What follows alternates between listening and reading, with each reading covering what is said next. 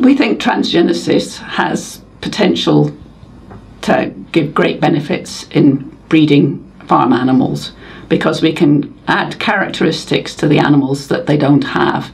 And disease resistance is particularly important because it's hard to select for animals that are resistant to different diseases, and disease is a great problem in production of animals. Great losses occur due to infections.